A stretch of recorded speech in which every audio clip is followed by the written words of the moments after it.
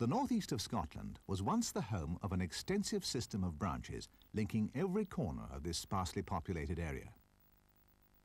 However, by the 1950s, the sight and sound of ancient 440s winding their way along these remote lines was fast becoming an anachronism. It was perhaps inevitable that this system should be decimated by the closures of the 50s and 60s. Recent years have seen just two of this former system of branches remaining open to traffic. The line to Birkhead closed to passenger traffic way back in 1931, but still retains freight destined for both Birkhead and Rose Isle. Further to the east, Keith is the junction for a line running to Dufftown. In 1984, this line closed to freight traffic destined for the Glenfiddich distillery at Dufftown.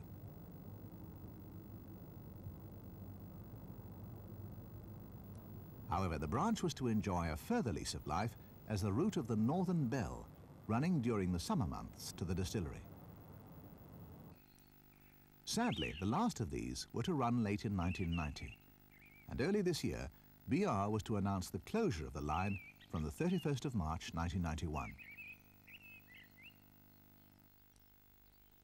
To mark the end of the line, one final train was to be organised and run by Grampian Rail Tours. On the 21st of March at 11 a.m, a Class 47 and a rake of Mark III coaches would make its way for one final time along the line. Note the surviving fixed distant at Keithtown Station. The platforms survive and were until recently used for stabling the Queen of Scots special train.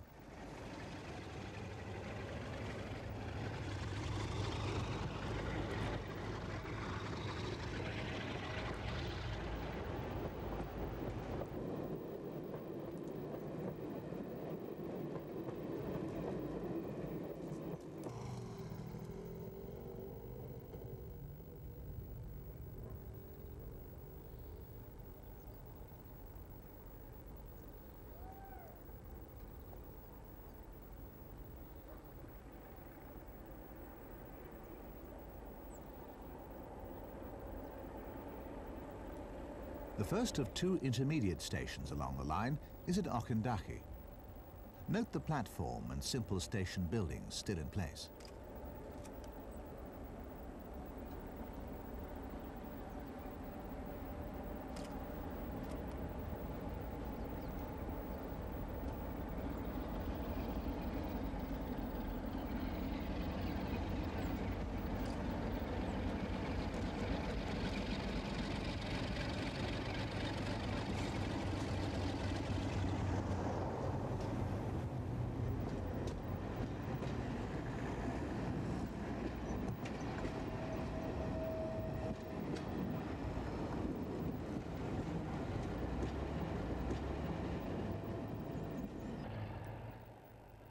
A summit is located just to the east of Dufftown. The 47 is seen having just passed the summit and is starting the descent to the terminus.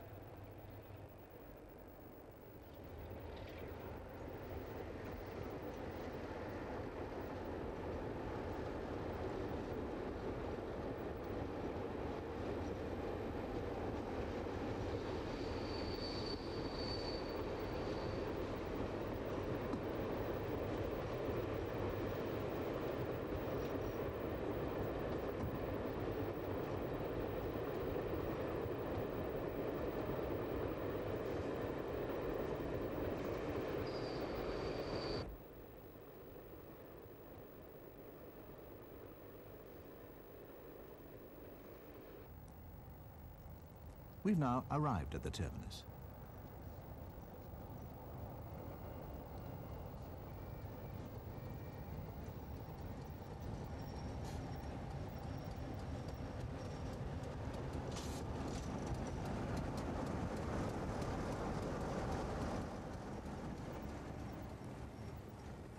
Dufftown was once a through station on the former Great North of Scotland route from Elgin to Keith via Craigielachi.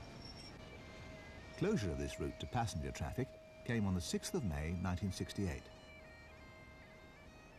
Just to the north, and still open to through traffic, is the former competing Highland Main Line from Elgin to Keith.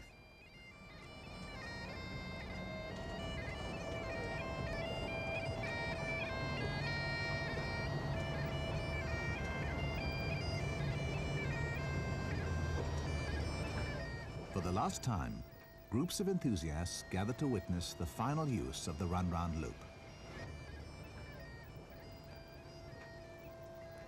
And in the early afternoon, the very last train left the terminus for the climb to the summit.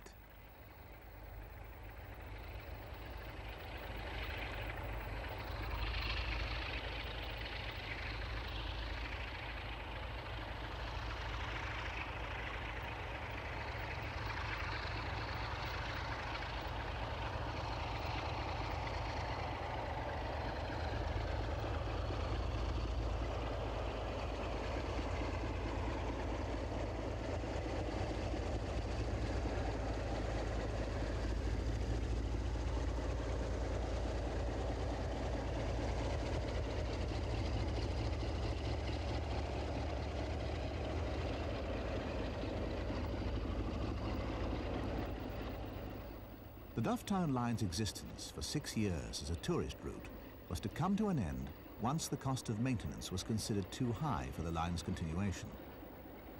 As such, it marks an ignominious end to the branch line network that once served northeast Scotland.